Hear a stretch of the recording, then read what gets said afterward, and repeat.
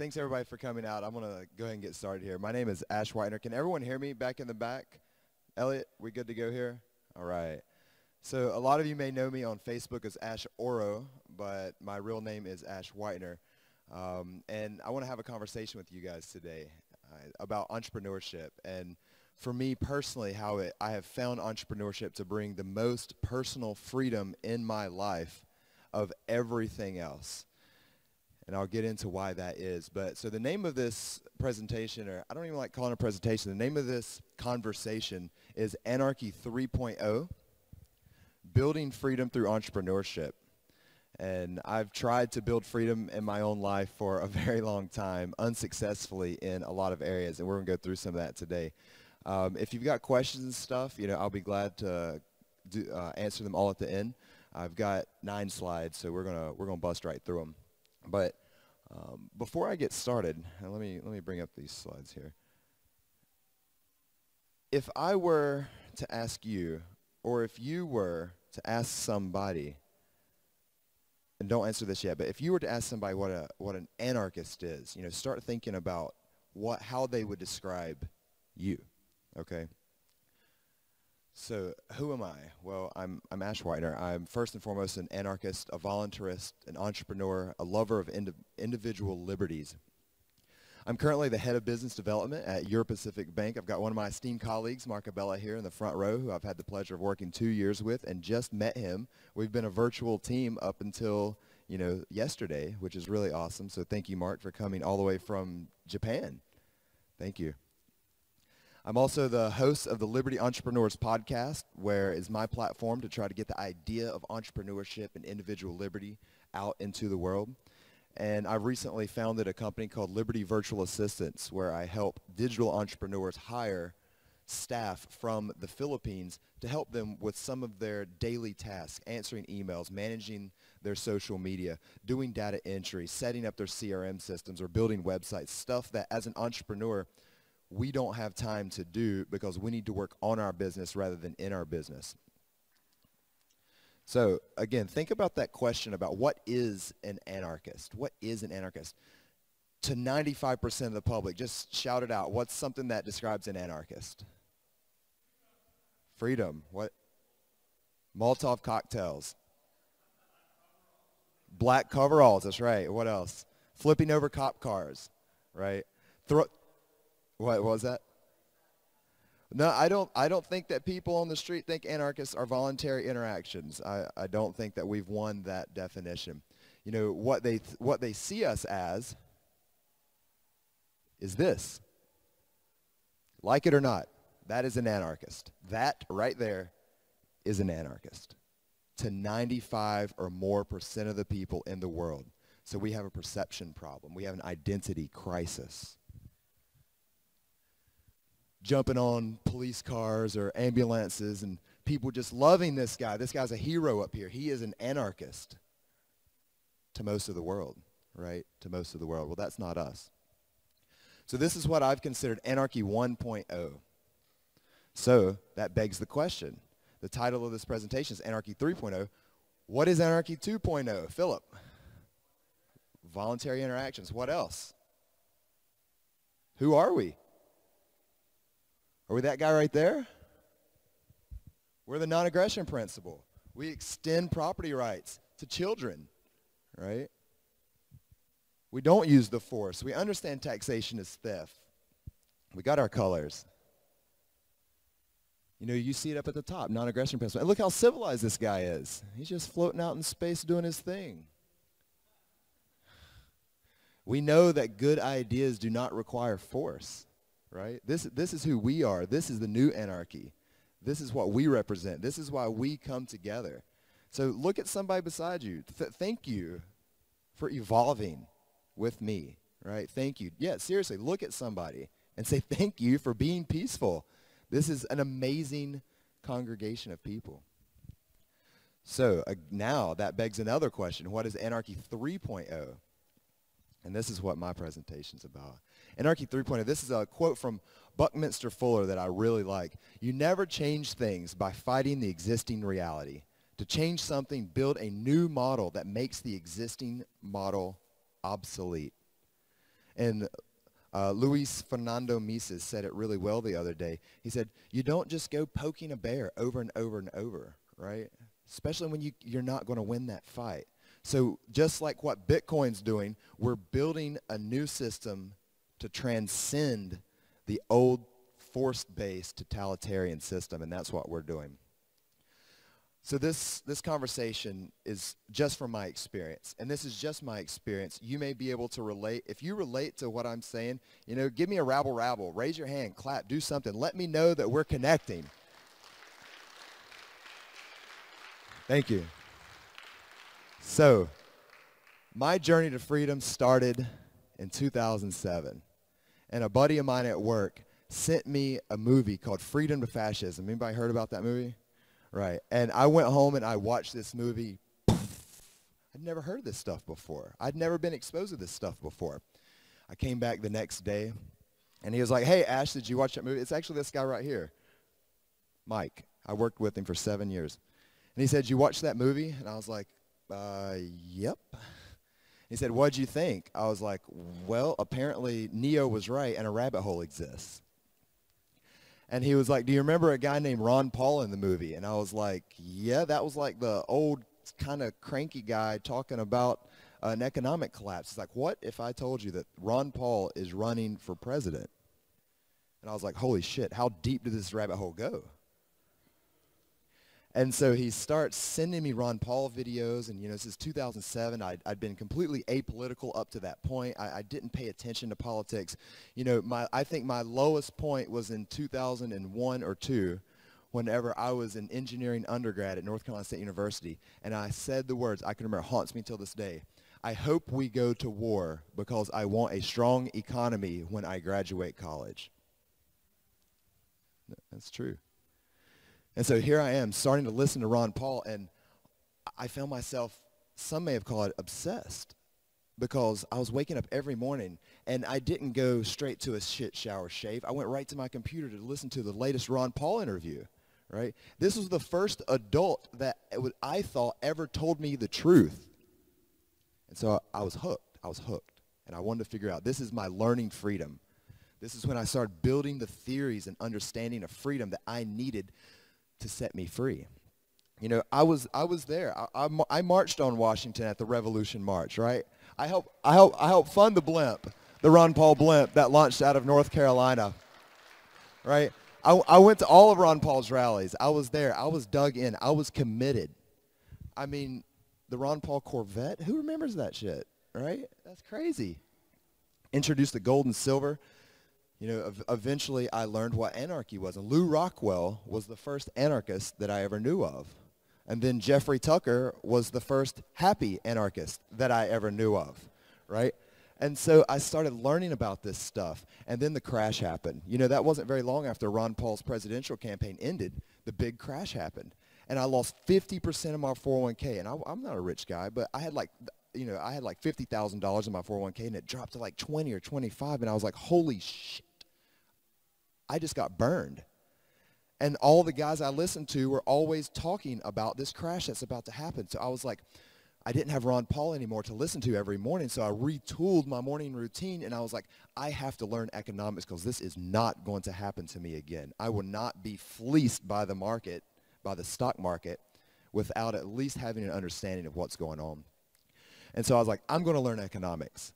So just shout it out. Who was Ron Paul's economic advisor in the 07-08 presidential campaign? Peter Schiff, that's exactly right. So I started listening to Peter Schiff every Wednesday, and then all of a sudden he had a daily radio show. This was the best thing ever. And so what happened was I started learning about gold and silver and what fiat money is, and, like, you know, why this stuff is important to a free society. And then, you know, I still had a pain, though. I still had a pain. The pain was that I lost money, and I needed to act. I needed to do something for myself so that I didn't get fleeced again. So I started reading. I started learning. And one day on Peter Schiff's radio show, he said, you know, he's ranting about the banks and, you know, what he does all the time. And he said, I'm going to build an offshore bank because the U.S. government has made it so burdensome for me to service my international clients that I just can't do them in the States anymore. And so he was like, I'm going to build an offshore brokerage company, and I'm going to have a bank that facilitates the wire so I can actually service my international clients now. Like, screw the U.S. government. I'm going to get out, and I'm going to open up an offshore bank. Send me your resume. I was an engineer. I was a programmer. I didn't have any financial experience. And so I sent my resume. Why not, right? I had a pain. I wanted to continue to learn, and why not learn from one of the best, right? And so I get a call back about, a month later or so. They're like, hey, Peter wants you to come down and meet him at, this is in 2012, so another 4 years. So I've been listening to Peter for 4 years, right? Peter wants you to come down and interview with him in Charleston. He was covering the Republican presidential debate. And so I drove down there with my brother, and we interviewed, and he took a look at my resume, and he was like, there's no way I could ever hire you. That's the first thing out of his mouth. And it felt like forever that he looked over my resume. It's probably only like 30 seconds or so. He said, but if we do hire you, there's two things that I want you to remember. One is treat your Pacific Bank as if it's your own business, right? As if it's your own business. Come into this thing and treat it as it's your own little small business. I don't know how you're going to make money. Maybe selling gold, selling mutual funds, opening brokerage accounts, selling gold-backed debit cards. I have no clue. But you're going to latch on to something if you treat it like your business. The second thing is stop listening to me today, right? Peter Schiff told me in the interview, if you get hired, do not listen to me anymore. And I was like, why? He said, because if I hire you, that means you've got enough theory to do what you need to do. You need to go down there and build. That's what I did. I packed my shit. I quit my job. I sold all of my stuff, and I said goodbye to my friends and family in North Carolina, and I moved down here to St. Vincent, where the bank is. That's a picture of the bank. That's a picture of the neighborhood I lived in. And I was building now. I wasn't learning anymore. I didn't need to learn any more theory. It was time for me to put my theory in action. And I think that's the big difference between, me and a lot of other people in this community, is that I see a pain that I have, and I'm going to build something around it because I'm the most important person in the world as far as I'm concerned, just like you're the most important person in the world in your own perspective. And if you're not happy and you're not free, how can you teach other people to be happy and free? So no longer did I worry about auditing the Fed. I worried about listening to my clients. And I worried about trying to create a conversation with curiosity to solve a problem that they needed, right? Well, at first I didn't do that. I was pushing gold on people. Oh, Peter Schiff, I've been studying gold forever. I know the reasons to have international stocks, all this stuff. And nobody was buying my stuff. And I moved for commission only, right? I quit an $80,000 engineering job to move down to St. Vincent on my own savings for a commission-only position to work with Peter.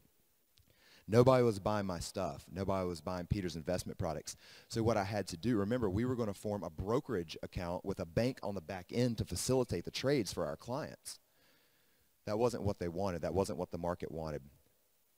So after about 6 months of making nothing, 6 months, I only had 6 months more of savings, I told the president of the bank, I was like, Mark, we've got to change our approach here. People want an offshore bank. They don't want an offshore brokerage. They want an offshore bank that doesn't loan their money. They want an offshore bank that has high-quality customer service, right? They want to be able to get in touch with somebody when they have a question about their wires. This was what the market was telling me that they wanted.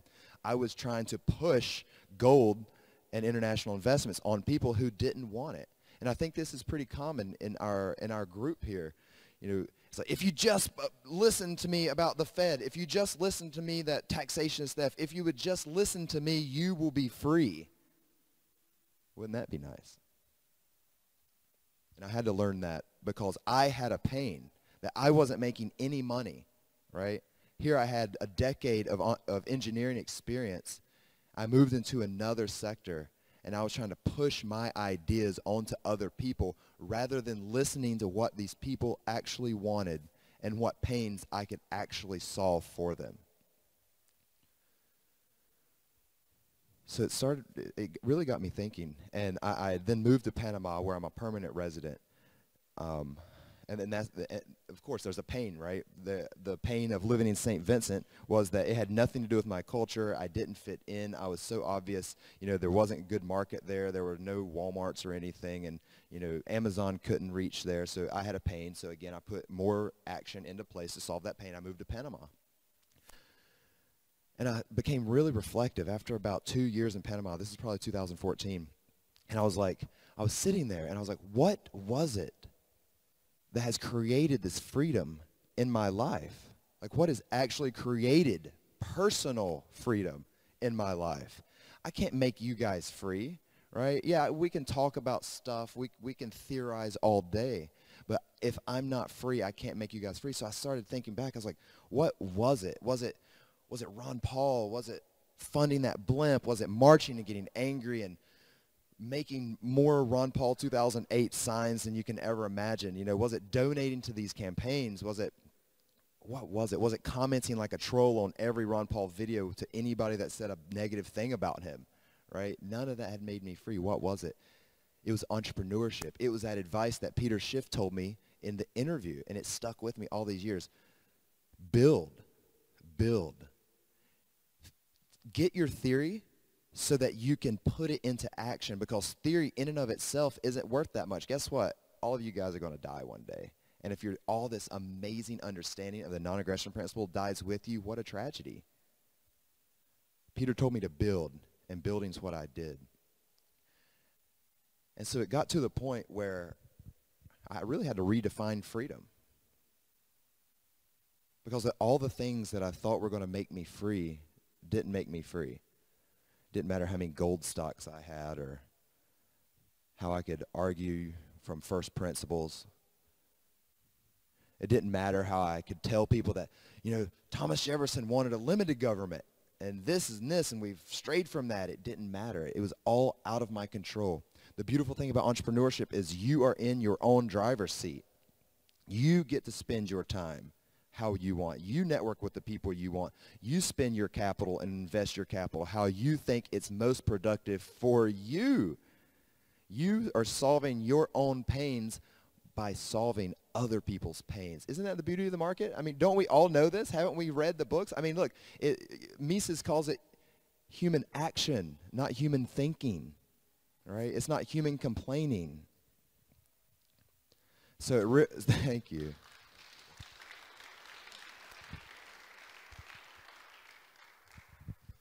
So here I am.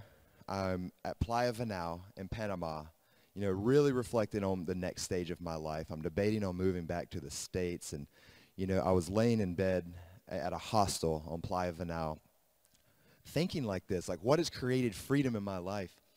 And this little crab, this little guy right here, would not leave me alone, crawled up in my bed, and he kept pinching me all night long. And I was like, oh, it's easy to be annoyed with this, but, as an entrepreneur, I see obstacles as opportunities. And while this little crab was pinching me, I was like, okay, well, he obviously doesn't want me to go to sleep. I'm just going to sit here and think about things and be reflective.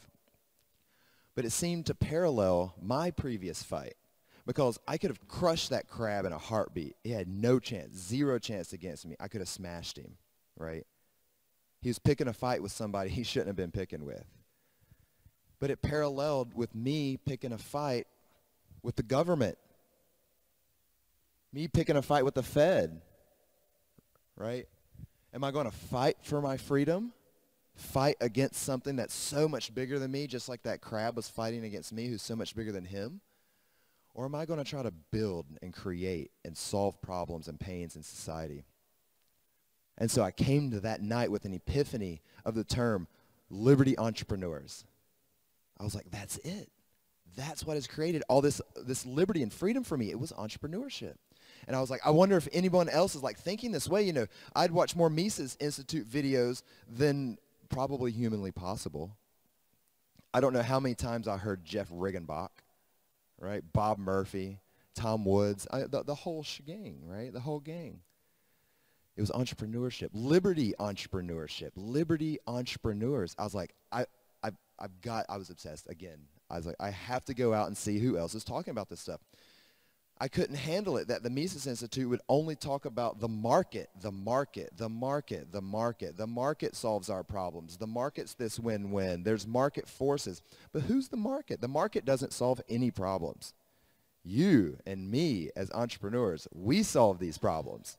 And if we're not acting, then the market can't solve problems because the engineers of the marketplace or the entrepreneurs aren't there making the solutions, offering the products and services so that all of us live more comfortably. Liberty entrepreneurs had to get this conversation. I had to start finding other people that had this perspective, and a lot of people didn't. Because for some reason, a lot in our community are not entrepreneurs yet. So now it was time for me to really start building freedom, because I had the experience of fighting.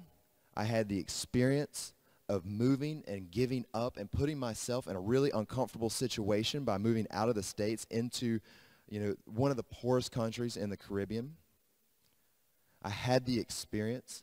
I heard Peter in my ear, build, build, build. And so I decided it was time. This is a picture, the background's Panama. So this is at Anarchapulco last year, actually. This was whenever I interviewed Roger Ver, talking about this, really still trying to get this idea out. I had a pain. I personally had a pain. I wasn't getting the conversation that I wanted, right?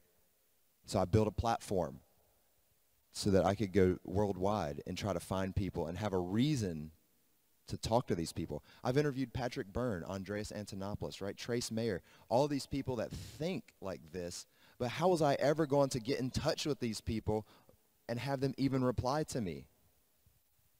Why would Patrick Byrne, the CEO of Overstock.com, want to talk to me? Well, all of a sudden I got a podcast, right?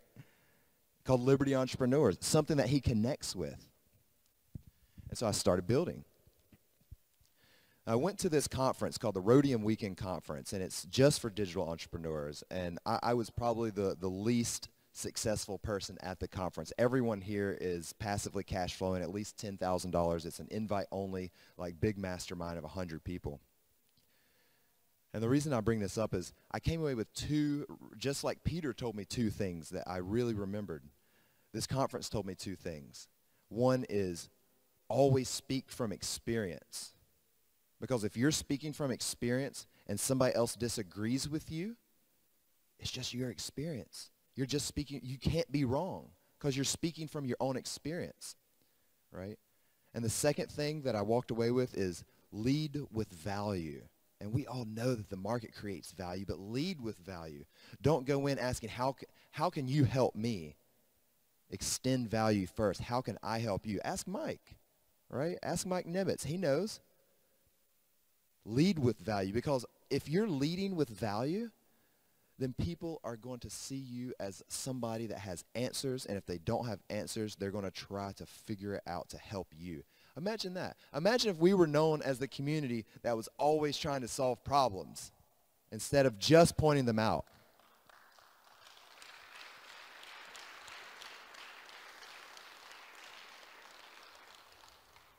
And so I saw a problem. While interviewing all of these awesome entrepreneurs on my podcast, there was one thing that kept coming back, and it was, I need to hire and extend my business. I need to expand my business. But I'm a startup. I don't have, cool, perfect. I don't have the resources to hire somebody in the States for $20 an hour and buy them Obamacare and pay all the taxes and do all this stuff. But I've never really worked with a virtual team. Well, Mark Gabella can tell you, we've been working virtually for years and years. I've been working at the bank for 5 years now. I've never met almost anyone on my team. So I had value that I thought I could offer the people that I was interviewing. I could help them find virtual staff around the world, start giving them some tips on how I manage a virtual team, how I organize myself, and how I effectively communicate with a virtual team.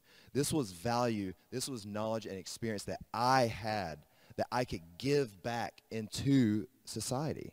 I could solve pains because of my experience and my knowledge. The knowledge alone wouldn't do it, folks. The knowledge alone's not going to do it. So I built this business only because I had people constantly coming up to me asking, like, where can I find a virtual assistant? How can I hire a virtual assistant? Can you help me hire a virtual assistant? That's when you know you've got a good business model, right? Because when people are asking you to do stuff for them, that is a direct pain. That is that market feedback, right? That's the loop. And so I built Liberty Virtual Assistant. This is my team. Well, actually, that's Mike's. That's Mike's virtual assistant, isn't it, Mike? That's Sarah, Dexter, Ted's, Cherry. They all help me build. And I pay them like, $5 an hour. $5 an hour. I get criticized all the time by people. You're capitalist. Somebody asked me the other day, don't you want to pay them $15 an hour? No, I want to pay them $0 an hour.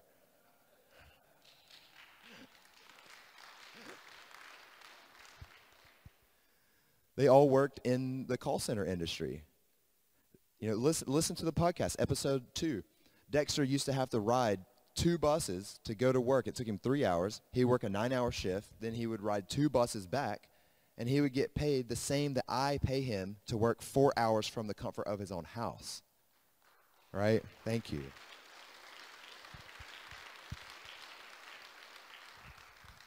Imagine if we were the people that were creating these opportunities. Dexter doesn't know about the non-aggression principle. He doesn't know about the Federal Reserve. He doesn't know about the Depression of 1920, which statistically was deeper than the Great Depression, but we didn't have the Federal Reserve, and we were still on the gold standard, so they didn't do anything, and we got up, and who cares? Who cares? Is it relatable? Sterling was talking yesterday, about relational anarchy. I can guarantee you that Dexter is starting to figure out what anarchy is without me even having to tell him, because he listens. We have a relationship. So where do we go from here? Got to build freedom. We got to build freedom. It's not enough just to point out the pains and the boot on your throat anymore. We're Anarchy 2.0 right now. We are the smartest people, the most consistent people that we know. You all know this. You're bored with everyone else's conversation if they're not an anarchist. I know that you are. I am. That's why I built a podcast. To solve my own problems, I had to solve other people's problems. I moved to the Caribbean and thought that I was going to save the world by offering them a gold-backed bank, a Rothbardian bank, a 100% reserve bank. I was going to be the difference. I was going to save the world. And I might just audit the Fed while I'm at it, right? No. Remember, the market doesn't solve problems. Entrepreneurs do. We do. We solve people's problems. So listen and be curious with people. I love that there's a theme of relational anarchy happening right now, because that is it. It doesn't make, it makes so much sense. It's a relationship. You and I, we're understanding, we're being curious. See what other people find valuable and present your value to them in that way, because maybe they don't want to buy your gold. Maybe they just want to have a conversation with you. How can you build that foundation? How can you listen to them and actually provide value that's going to connect? That's what I had to learn at the bank. I thought it was never a bad time to buy gold. Well, guess what? People didn't care. They thought it was a never good time to buy gold. Embrace and leverage the market forces that we all hear about all the time. I don't know how many podcasts I've listened to, or Mises Institute videos I've listened to, and the blogs that I read, and everybody talks about the beauty of the market. But we don't talk about how to build it. Apply market forces to the state. Make these guys compete.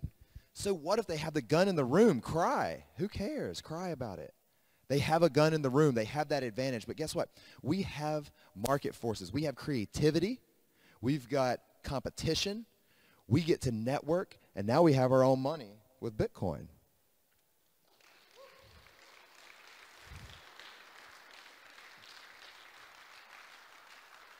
The world is becoming more and more decentralized, and the powers that be can't stand it.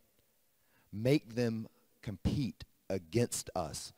Offer and create goods and services that are so well thought out. Your systems and your processes and your customer support are so good that even if it's a little bit more expensive, maybe clients will start coming to you instead of depending on the state, because they're not going to get treated well at the state. There is value that you can create to apply these market forces of creativity and competition to the state.